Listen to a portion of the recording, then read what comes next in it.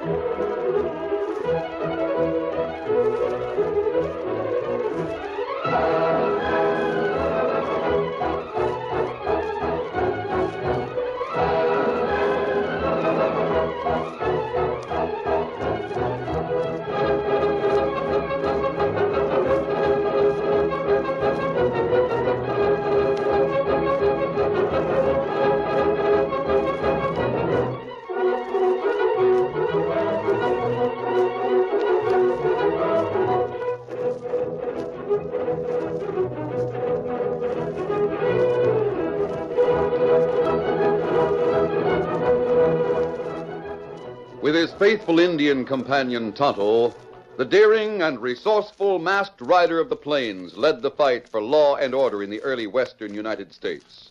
Nowhere in the pages of history can one find a greater champion of justice. Return with us now to those thrilling days of yesteryear. From out of the past come the thundering hoofbeats of a great horse, Silver. The Lone Ranger rides again. Come on, Silver. Let's go, big fellow. Are you Silver? Hi!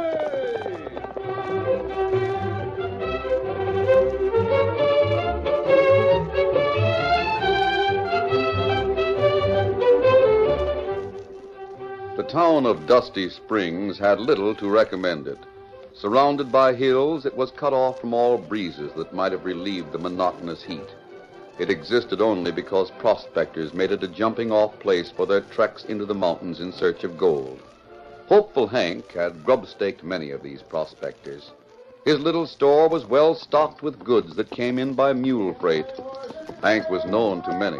His genuine good nature was known to many more. Rein up, Jason. Oh, there. Oh. Listen to him. Is that noise coming from the store? It is. Jason, it's beyond me how any man can be gay in a sinkhole like this. That must be the critter we heard about, Hopeful Hank. Obviously, Jason, obviously. Do you think we can pull the wool over his eyes, Will? We can and we shall. And, Jason, please remember that I am Colonel Weller. Come with me. Howdy, gents. Welcome to Dusty Springs. Good morning, sir. Good morning to you. May I ask whom I have the pleasure of addressing? Huh? Oh, you mean, what's my name? I do, sir. Me, I'm just plain Hank. Hopeful Hank, they call me. Better to have hopes than cash, I always say. A gent can hope for a lot more than he'll ever really get. Splendid philosophy, my friend. Yes, indeed, splendid. Shake hands with Colonel Weller. Where is he? Oh, you mean you? Yes, of course. Yes, sirree. A colonel, huh? Gosh, I'm downright glad to meet you, Colonel. Shake hands with my partner, Jason Potter. Howdy, Potter. Glad to know you. Likewise. I trust you will not judge us by our clothes. We'll not be in this, I might say poverty-stricken condition very long. Oh, shucks. No, Colonel. sir. We'll soon be rolling in wealth. Now, Colonel, don't you get to talking too free. No, Jason, that tone of voice. We'll watch your speech. First thing you know, you'll blurt out things we should keep a secret. Nonsense, Jason. Mr. Hank is used to hearing about men who are on their way to their gold claims. Isn't that so, Hank? Sure thing. Now, there you go, doggone it. Let's let the cat right out of the bag. Jason, the trouble with you is that you're unaccustomed to wealth. You're afraid of it. Well, I hate to take chances. I dare say you're not greatly impressed by men who own gold mines, are you, Hank? I sure seen a lot of them set out to find a gold mine, but precious few come back with one. You must lose considerable by staking these unfortunate creatures who spend all their days following the will-o'-the-wisp. Come again? Searching for the gold at the end of the rainbow. Well, I've grub-staked plenty of prospectors, if that's what you're getting at. Did you ever see a more likely piece of oil than this? Examine that nugget, Hank. Pick it up. Look it over. Tell me what you think of it. Colonel, this here is downright first rate. Get what we came for, and let's get on our way. Oh, very well, Jason. What do you want, Colonel? Don't ask what I want, Hank. Ask what I intend to buy. I'm a man who buys only what he can pay for. Well, I want a sack of Frioli beans. Well, beastly thing for a man to live on for days on end. you aim to live on Frioli beans, Colonel? No choice, my friend. I have no choice. Odd situation, I must say. Colonel Remington Jackson Weller reduced to a diet of beans. Oh, stop grumbling, Colonel. It won't be for long. You got a claim to stake out? Of course. That nugget came from my property. Gosh. I'd like to buy what I need with that nugget. Well, it'd buy a lot of grub. Shall I weigh it? Oh, no. I've given away the other nuggets. That's the last one I have. I must keep that as a sample of the ore. Well, now, look, Colonel. I grub-stake a lot of men. Now, there's no call for you to live on beans and nothing else. Well, you might trust me for a spade and perhaps a pick. You got no tools? We thought we'd visit the property and pick up some outcroppings, then come back and buy equipment. Well, that ain't necessary. I'll stake you, Colonel. Of course, we'd insist on giving you a share of what we find. That's customary. Well, Now, Colonel, don't go giving away our shares. Every foot of our land's worth thousands of dollars. Jason, do stop pinching pennies. We can well afford to be generous. I can see Hank is my kind of man. I have revised my plans accordingly. What do you mean, Colonel? I had planned to start in a small way, a very small way. But if you're going to grub stake us, and if you'll take an interest in our property, we'll go all out. That's it, Jason. We'll go all out. But, Colonel, I hate to give away any of Nonsense. I'm going to give Hank a 1/3 interest in our claim. 1/3. No, Colonel. I that's said a 1/3 interest. And he, in turn, will give us all the supplies we need. Tools and machinery, blasting powder, lots of staples, barrels of flour and sugar, cases of tin goods. On our 2 worn-out horses? We'll have to have a wagon. Perhaps 2 wagons. And strong horses or mules to draw them. And rifles. But, gosh, Colonel, I got only 1 wagon and 2 mules. Only one? Yeah, and I suppose we can make 1 wagon serve the purpose. I didn't figure on selling my mules. We'll return the wagon, of course. Mules, too. When we're through using them. Now, let's draw up an agreement right away. The sooner we start, the sooner we'll be rich. All 3 of us.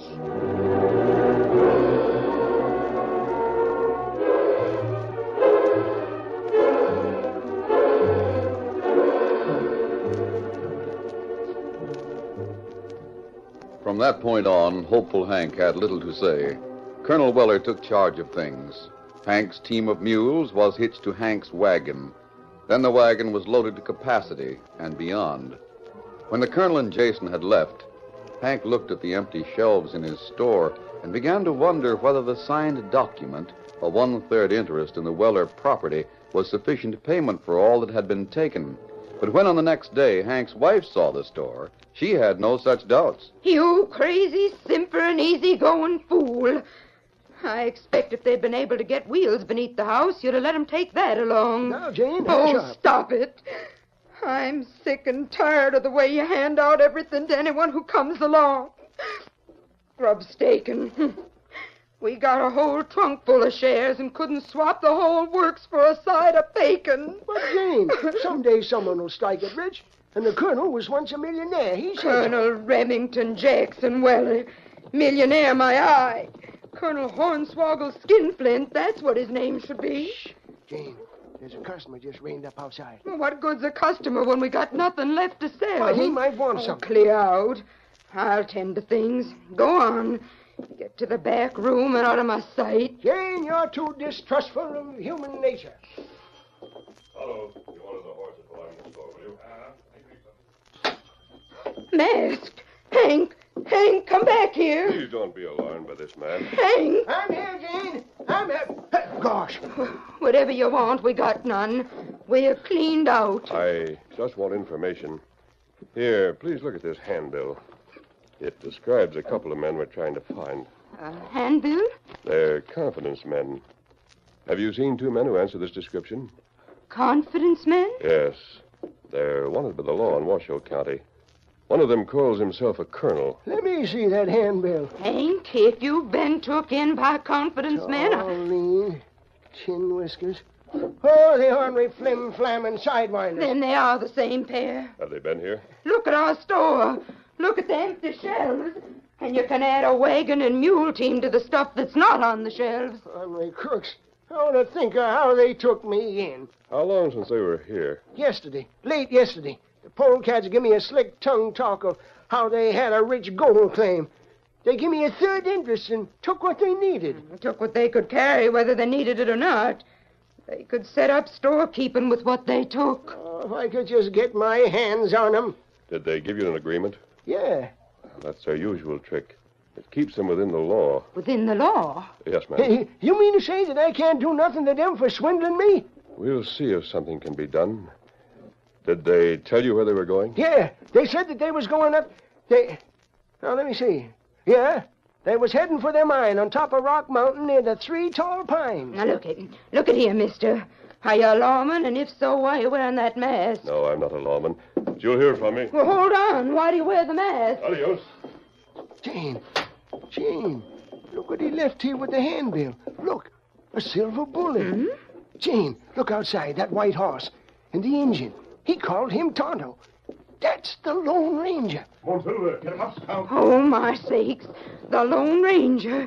Hank, maybe he can get our goods back. Well, he can't. You heard what he said. The law can't touch them crooks. But by Juniper, I can.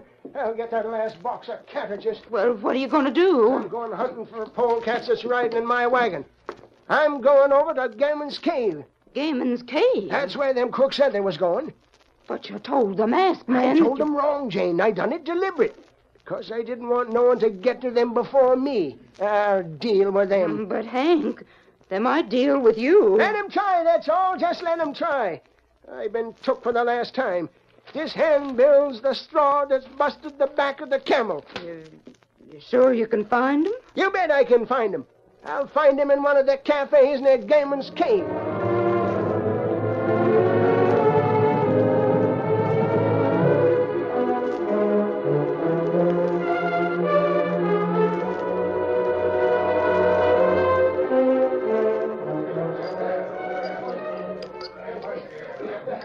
Jason, my regards to you. Likewise, Colonel Weller. I've got to hand it to you. You sure put it over on Hopeful Hank. And now, my friend and partner, we can relax for a few days and perhaps convert some of our supplies into cash. I'm in favor of relaxing here for plenty of days. We had a hard trip since leaving Dusty Springs. Jason, look toward the door. It's Hank. It is indeed. Seen us, too. He's coming here. He must have found out about us. Leave him to me, Jason. I knew I'd find you two sooner or later. Well, if it isn't Hopeful Hank, welcome, welcome. We've just paused for refreshment before proceeding to start work on our mine. On your mine. Yeah, well, you can just pack away that slick talk. Weller. Yeah? Here. See what this handbill has to say about you two flim-flamming crooks. Where did you get this? Never mind that. I got it, and that's the main thing. I come here to take back the stuff you took from me. Why? Quiet, Jason. What's the matter, Hank? Are you dissatisfied with our agreement? That's putting it downright mild. You wish to call it off? I aim to take back my wagon and all that was in it when it left my store. Very well. But, Colonel... Silence, Jason. Hank, your wagon's in the rear of this cafe. Lead on, and we'll follow and help you load it. You will? Of course. I wonder if I misjudged you.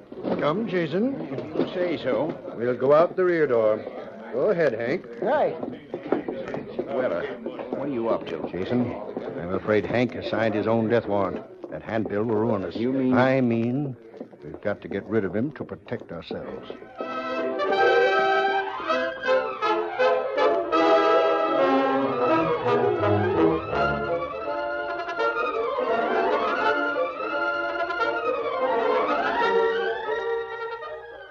The curtain falls on the first act of our Lone Ranger story. Before the next exciting scenes, please permit us to pause for just a few moments.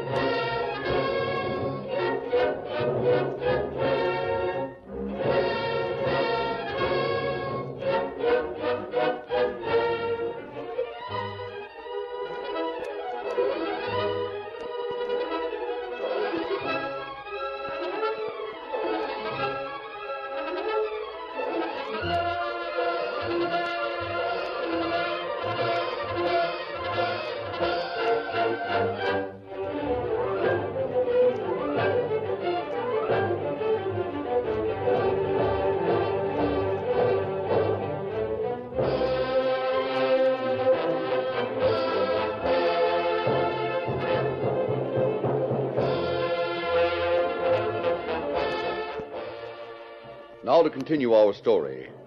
The mild, genial manner of the man who called himself Colonel Weller cloaked the heart of a murderer. Hopeful Hank went out the rear door of the cafe without the slightest suspicion that he was about to be killed by the two who followed. Gosh, it sure is dark out here. I can hardly make out the saddle shed. That's what that building is, I reckon. That's right, Hank. That's the saddle shed. Is that where you got my team and wagon? Your team and wagon? Why, Jason? What do you mean by that? Premature, Jason. Don't be premature. Huh? Come with me, Hank. I'm sorry you're not satisfied with the agreement we made. Yes, indeed, I'm very sorry. I suppose you believe the libelous statements in that handbill you showed us. This way. All I know is what the handbill told me.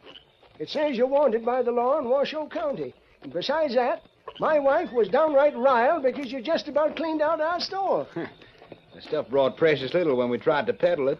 You what? Jason must have his little jokes. Didn't sound to me like no joke. Did you two go and sell that stuff you got for me? Did you? What's the difference what we did with it, my friend?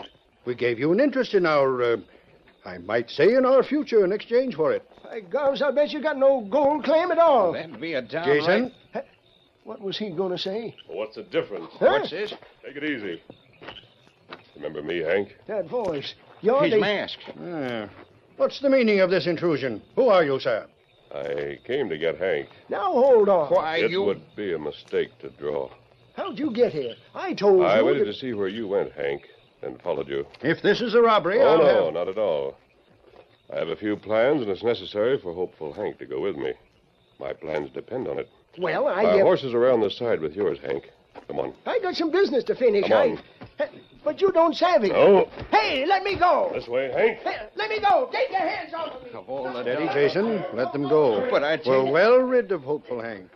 But he's got that handbill. He'll make trouble for Tut, us. tut, my partner. What trouble can he make? Legally, he hasn't a leg to stand on. What we've done in Washoe County counts for nothing here. Yeah, there they go. Splendid. Now, come on. I'm very glad it wasn't necessary to kill the old man. Having sold the goods we got from him, we'd have been in a difficult situation. Now, with him gone, we have only to keep traveling and keep out of his way. Well, let's get back inside. I left something half finished on the table where we were sitting. And I also, Jason. We'll finish our refreshments, then we'd better shove on for far places. Hey, Colonel Weller. Well, what's on your mind, waiter? Where have you been? Where'd you leave Hopeful Hank? What's it to you? Well, wasn't he with the two of you when you left here? He's gone back where he came from, my good man. He made a sudden change in his plans. Doggone. The Redskins been looking all over for him. He finally got here, and I told him he come to the right place. What redskin? The critter sitting over yonder. What's he want of Hank? I didn't ask him. I shall ask him.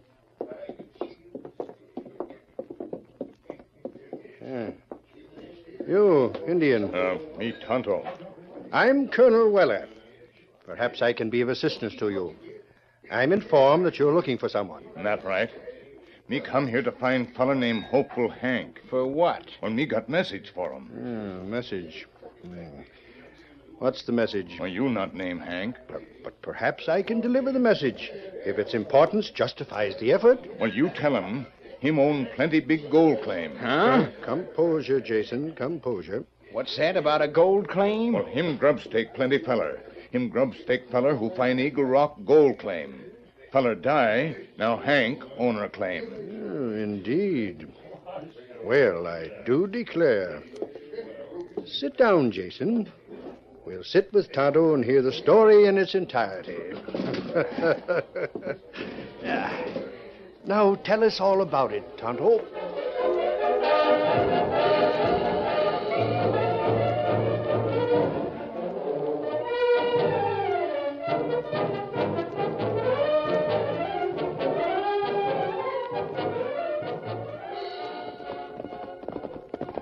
While Tonto talked to the schemers in the cafe, the Lone Ranger and his prisoner reached a small camp in the mountains. Oh, Silver, move. Easy, now, big fella. Now get down. Hey, you can't do this to me. This is again the law. This is... Take it easy, Hank. Leaving silver bullets just like you was the Lone Ranger. Let me help you off that horse. Untie my hands and I can get off without no help. Come on. If ever the real Lone Ranger finds out about the way you've been posing as him, he'll get you. Chances are you're in cahoots with these dad-ratted scheming owl hoos. If ever Hank, you're worse than a magpie. I'm worse than a barrel of wildcats when I'm riled real sore, and I'm riled. You'll keep still for a few minutes. I'll tell you something that may calm you down. Making me ride with my hands tied. Now free your hands. Handling me like I was nothing but a cantankerous schoolboy, right in front of the Colonel and Jason. They probably would have killed you. No such thing. They was going to call our deal off and give me back my mules and wagon and the goods they got from my store. They couldn't do that because they sold your goods, Huh? including the mules and the wagon. But they said... Hank, those two are all that the Washoe handbill said they were, and more. There's a standing reward for Weller and his partner. Then why'd you help them? Why'd you take me away when I was having a showdown? Because the showdown was going their way. Who are you? I left a silver bullet. You mean you're really the Lone Ranger? Hank, I want to save your life and your money. My money? Weller got cash for your goods. That cash belongs to you. Tonto is carrying out his part of a plan to get it for you. What kind of plan? You'll see when Weller returns to your store sometime tomorrow. You mean he'll go back there? Great day, my wife will skin him alive. You'll have to talk to your wife. Now listen to me.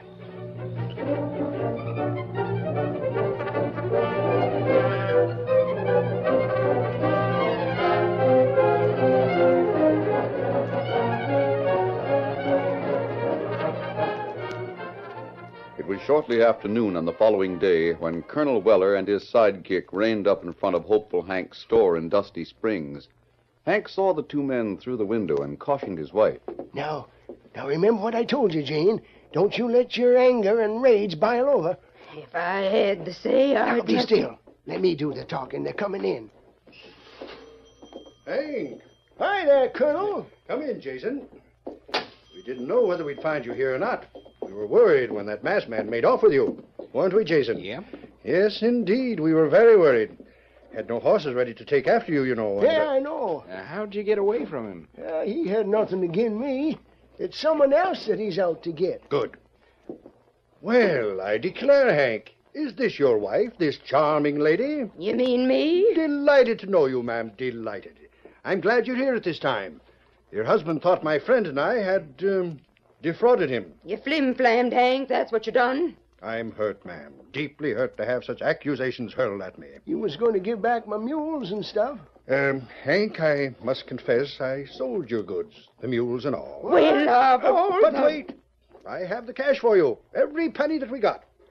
Furthermore, I have dipped into my little store of hoarded money, my savings, as it were, to prove to you that I'm not a charlatan, a swindler. Here, Hank, is your money. I'll take that. What's more, I'll count it. I'll give back that paper we signed. The paper that makes me a partner in your gold claim. Yeah, you better do that. I got it right here in this box. I got interest in a lot of gold mines around here. And none of them worth the paper the stock's written on. Here you are, Weller. Thank you, Hank.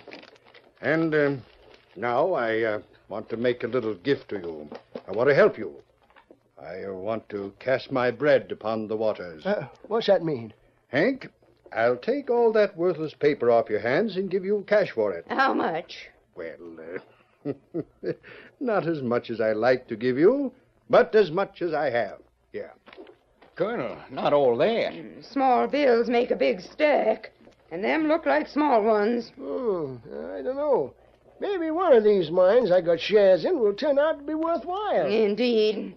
Hank, you take what you can get for them no-good papers. Confidentially, my friend, that would be wise. Well, all right. There they are. You bought yourself some mining stock.